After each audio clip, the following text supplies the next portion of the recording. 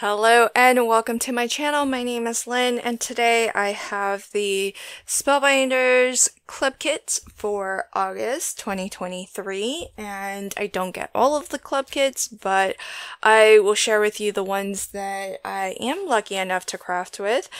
I do also get the card kit of the month. I'm not going to include that in this unboxing. I actually have a separate video showing all of the contents of that. So that'll be in a follow-up video separate from this. First up is the 3D embossing folder of the month, which I always love. This one's great for a lot of just general purpose crafting because it's just lovely florals. So I love that. I feel like this one you can use in any direction. That's one of the first things I always look for, is whether or not the pattern of the embossing is directional. Because if it's not directional, what you can do is you can emboss up to 5.5 by 8.5. So this is US letter, and I can emboss, cut that in half, emboss half a sheet just like that. And then I can cut that in half and have 2 panels for 2 cards. That only works though if it's actually a pattern that doesn't have, you know, an actual direction to it, which I feel like this one doesn't. I think you can use this in any rotation. So I love when it works out that way. So that's the 3D embossing folder of the month. And then we have the glimmer of the month. Look how big that is. That is a very large glimmer. And there's a sentiment that says, hope all is well with you. Oh, that's so lovely. This is gorgeous. There is an add-on stencil set that you can get with this. So, you know, one of the things that's really great about how Spellbinders does their layered stencils is they do have, it's hard to, I think, yeah, there you can see there is that registration mark in that corner there.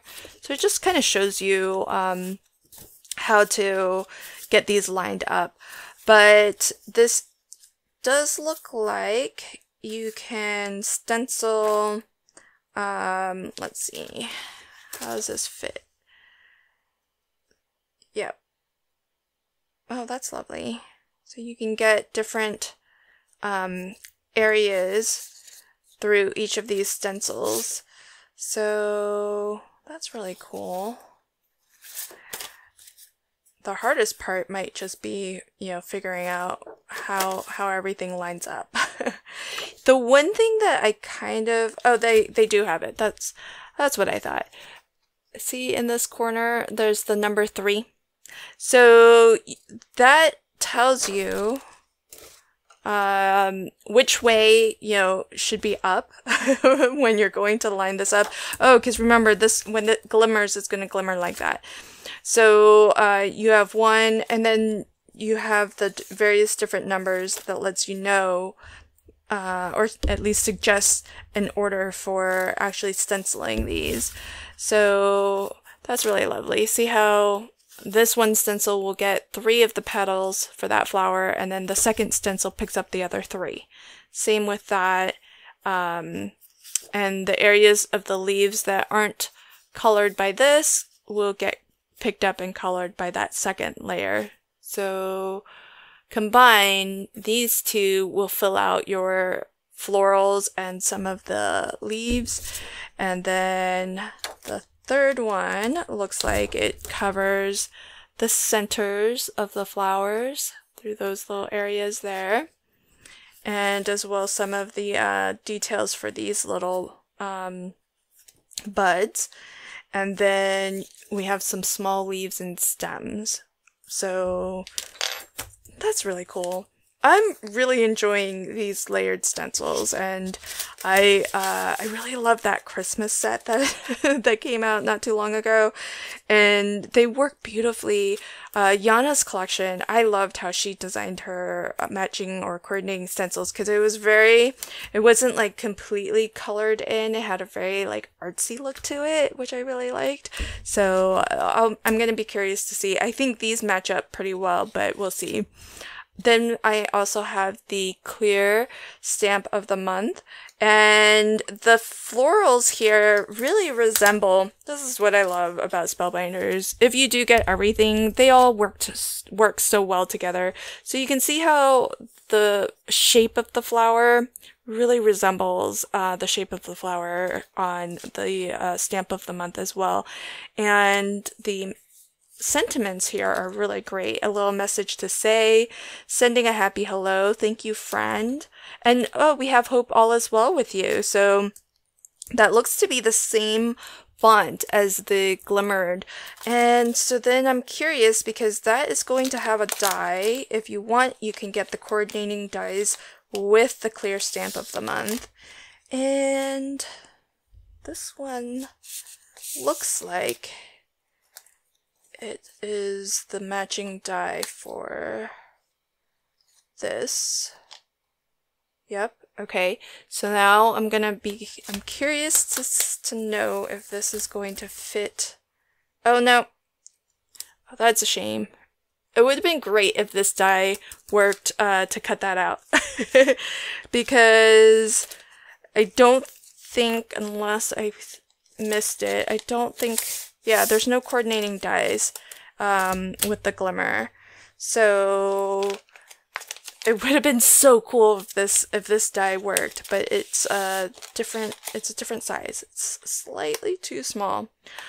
But this is really cool.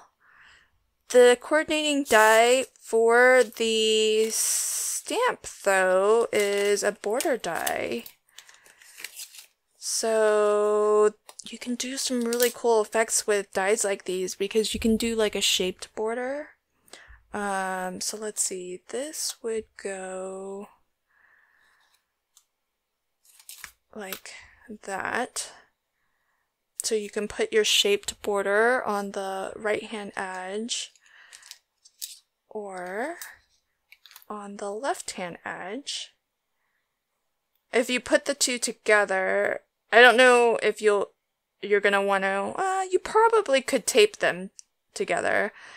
You can cut it fully all the way around, is my guess. You might have like a little bit, right in the center where they meet up where you have to snip a little bit, but I actually really love when they do stuff like this because it just means that you can get different looks more easily. Not that if it was a full outline, you could do the same thing. It's just a little bit easier when you don't have to worry about doing the partial die cutting. So to get that shaped border effect when they break out the outline dies like this. So that's really cool. I like that. That's really cool. Okay, love that. That is the clear stamp of the month, which you have the option to get the coordinating dies with it. I would totally get it. If you don't normally get the coordinating dies, it feels like it's worth it just for the just for that option of doing the shaped border. This is the small die of the month, and to look at it, it might look a little bit confusing as to what's going on, but I did see the promotional flyer for it, and it is this is a dress of a woman. She's got her two arms kind of bent as if she's holding onto the chain of a swing. So imagine her sitting on a swing set.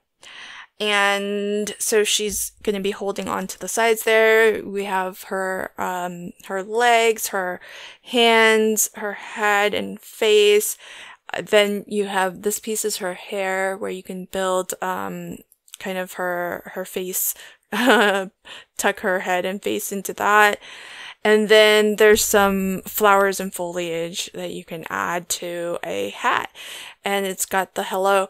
This is very reminiscent of, do you remember the woman who was sitting on a beach, I think?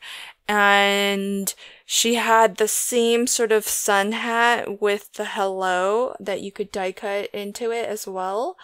And it was more her from behind. That's what I remember. I'm gonna have to compare, see how her, the scale of this looks compared to her, but it's very reminiscent of that. That's lovely. That's gonna be a fun one to craft with. Then I also have the large die of the month, and this is so interesting. I've not seen this before. It's actually a pomegranate, the pomegranate fruit, and you have this lovely, it's very large, this lovely branch, which you could actually think of these as, I normally see them as like an orange branch, which you could probably turn it into that if you wanted. But this right here gives you all of the texture and all of that lovely detailing of a pomegranate fruit. And then you have the like a debus. I don't know if this is debus or if it's just cut in, but the sentiment thinks with a little border die sentiment plate to go with it, and then some more blossoms and flowers and leaves to layer onto that tree. So really, really lovely. Beautiful, beautiful set. Very fun. So I'm very excited to craft with this, and lately what I've been doing is pushing out my flip video first and then my unboxing video, because Club Kit membership opens up on the 5th of the month, and it runs until I think the 28th of the month. And so this video, instead of releasing it on the 1st of the month, I'll start to release these closer to when you can actually sign up for the club kits, just so that you can see a nicer up close look at each of the sets.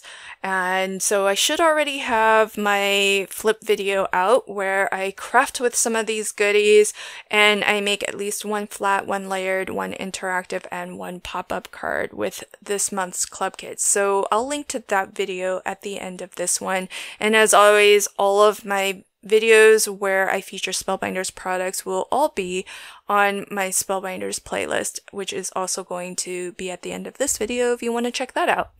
Thanks for joining me today, and until next time, happy crafting and have a fabulous day. Bye!